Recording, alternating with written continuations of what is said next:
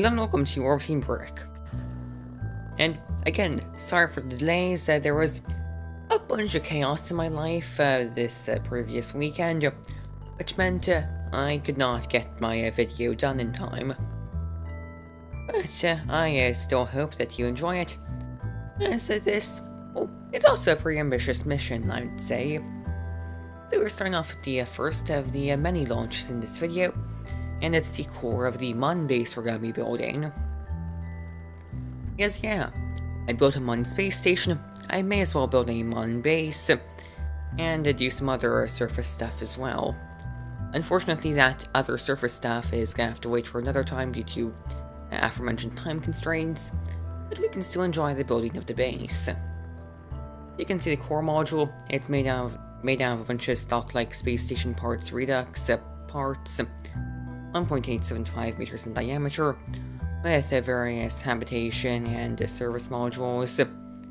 And basically, this thing, it's pretty self-sufficient with its solar panels and antenna on it. Future modules will add more advanced life support systems and actual scientific capabilities. You can also see the forward airlock with its stairs down to the surface. Once again, this is a base which will be horizontal. And so now, first module is up. Now time for second module and third module on the same launch. All the launch vehicles in this video are my Ursa Major, as shown in the previous video. If you want more details about it, and go to those videos. Basically, it's a off-brand mini S-Class. And so, not much to really talk about until that fairing is deployed. So, I'm gonna do something I haven't done before. I'm gonna ask for, if you have enjoyed this video, would you consider subscribing? Apparently, asking for subscribers early on actually does increase the amount of people who subscribe. So yeah, I'm trying that. Anyways, going on from that same shameless self-promotion, you can barely see the two modules. Those are the life support and science module I was talking about earlier, and you can also see their tugs to arrange them on the core. This was definitely not the first attempt at launching these. There were various issues before this final attempt. And well, there's not much really to say about them. Yeah, their science module is just another stock-like space station parts, redux part, and the life support module is some universal storage to service bays, a bunch of Kerbalism parts installed. So we can now dock the science module. I skipped the rendezvous because we have a lot to cover today, and if you want to see a rendezvous, go to one of my other videos. I actually have a tutorial on that, which should be linked about now. Also, I'm just gonna also ask for this. Would you consider commenting, just giving your feedback on the video? Views have been down lately, so I want to know if there is anything I can do to improve these videos from the opinions of the viewers. That would mean a lot. Anyways, we can now dock the life support module, and so yeah, I did a bunch of editing on this. Again, there's gonna be segments where there's gonna be not much happening, sorry about that. And right now we're struggling to dock, as I didn't realize my module was misaligned on one axis. And so, with some RCS maneuvering, I can finally almost get the two modules aligned. And there we go. And I can use the amazing mod dock rotate to rotate the modules to be aligned, as without that the space would not be able to sit even. And so you saw the base with all of its modules attached. Now we're now gonna need some stuff to get to the Mun and to the Mun surface. This will be the sky crane that lowers the base down to the surface. Again, standard launch vehicle, albeit with a larger fairing than usual, as I couldn't figure out a better way to launch this, as once the fairing deploys soon enough, we'll see it's an interesting shape. Any moment now. Any second now. Past 50 kilometers. Where are you going to deploy the fairing? And thrilling commentary, I know. Yeah, seriously, I tried my best at editing this, but I had very limited time, as mentioned prior. Yeah, you can see it's across the fuel tanks, which was a interesting shape to launch. And yeah, I have no idea if the orientation I put in was really worth the effort. But yeah, it got to space anyways. I guess it really doesn't matter how it got there. Yeah, you can see I actually included the maneuver plotting. And now I can skip ahead to when we've finally rendezvoused and then are approaching the dock. And so we're gonna need to have the engines aligned with the gaps between the modules, i.e. the module needs to be at a 45-degree angle, which can be accomplished. And so now, the base, it's looking pretty good, but now it needs a tug to get to the Mun. We're launching this payload, which it was interesting to launch an almost doomed mission. You can already see I briefly got the camera inside the fairing to ensure that the module was indeed not fully fueled, because it's basically just a large 2.5 meter diameter fuel tank with a proto engine, probe core, and this is the stuff required to get it to the space station. And so I tried launching it fully fueled. Craft did not have the thrust weight ratio to reach orbit, and so I had to launch it partially fueled with the intent of refueling it in orbit. However, I miscalculated the amount of fuel I would use for the ascent, and so we're actually going to start burning the tug as we insert into orbit, which that is going to cause us some issues down the line.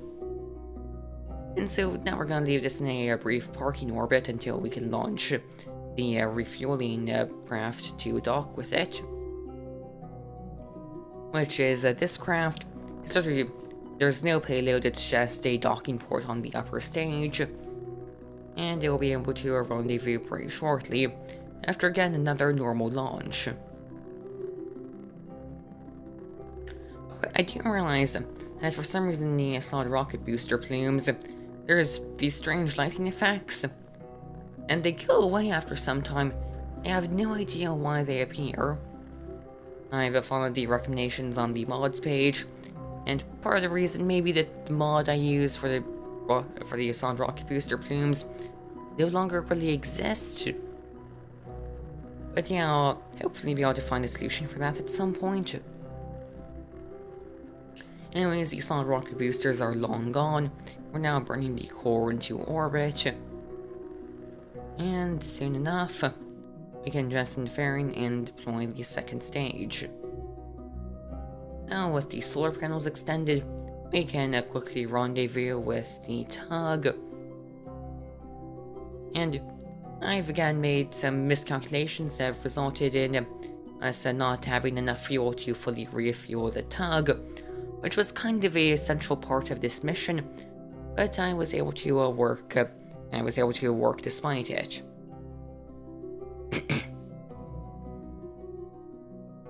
And so, while docking was made a bit difficult due to the lack of attitude control on the tug, but eventually I was able to get there with some interesting techniques.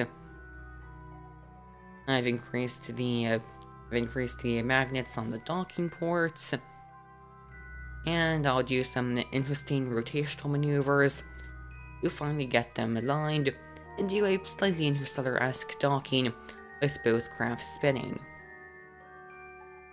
Now, conserving the ignitions on the tug, we can rendezvous with the surface base, and soon enough, we can kill off our relative velocity. And soon enough, we should be able to dock. Except, yeah, the refueling vehicle's engine has just failed. So, yeah, we had to rely on the tug's engine, which wasn't great and would cause issues later on. I'm getting ahead of myself. We can dock and actually do some fuel transferring. And so now, the surface base is ready to head off to the Mun. Also, you saw I just in the spent stage and did some other house cleaning around it. So now I'm plotting my maneuver to the Mun. I'm not going to show the entire process. Basically, I wanted as fuel efficient a maneuver as possible, because I have a very slim delta V margin since the tug isn't fully fueled. Also, I've had to use some of the fuel in the sky crane, and I'm also burning the RCS thrusters, which may show enough just how desperate I was getting for the extra bit of delta V. As we complete that maneuver and our delta V numbers still look good, and we can time warp away from Kerbal, which looks really nice with this latest Scatera.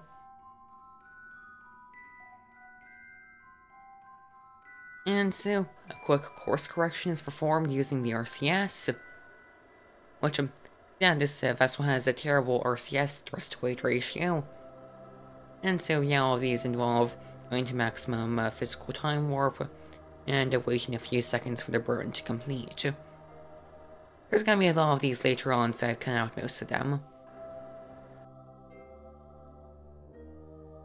And so we time warp towards the Mun, and a classic lag as we change spheres of influence, and the Mun rapidly rushes towards us. And so now it's time to insert into orbit around the Mun, except my communication network has failed me, and I have to wait a bit to do a slightly less efficient maneuver to insert into orbit. But we get there in the end, and now we need to lower orbit into the proper orbit for landing. However, as we're burning, the engine fails to run out of burn time, and so I quickly jettison the spent stage, and I try to activate the RCS on the surface base. I'm gonna casually crash the surface base into the spent stage. That surely can't cause any damage. And so now we can lower our aquapsis ever so slightly. And after too many RCS burns, I finally determined that I've lowered my orbit enough and can begin my landing. You can see my deorbit burn there, and the power descent is pretty standard. And so I'm also using the RCS for this. I still have those maneuvering tugs attached. And I was slightly stressed about the delta V numbers, but around this point I realized that we definitely have enough fuel, and I realized that this is gonna be a pretty easy landing. And so, standard descent, gain some nice HUD off shots. I considered detaching the tugs at this point.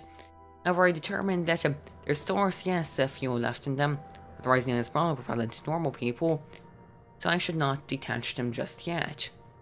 And so, yeah, we land using these solar panels as legs on the surface before finally detaching the tugs.